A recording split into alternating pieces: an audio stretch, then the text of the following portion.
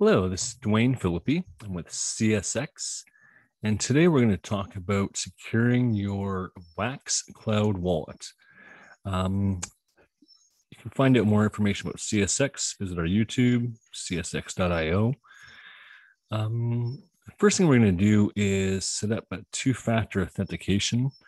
So for your cell phone, whether you've got Apple or Android, or either on your desktop, download a two-factor authentication app. I use Authy. You can find Authy at authy.com. You can download it at the Google Play Store, Apple Store. And then log into your Wax Cloud wallet, your .wam wallet. In the bottom right, you'll see a little settings little button. Press the settings, go to account security, and enable two-factor authentication.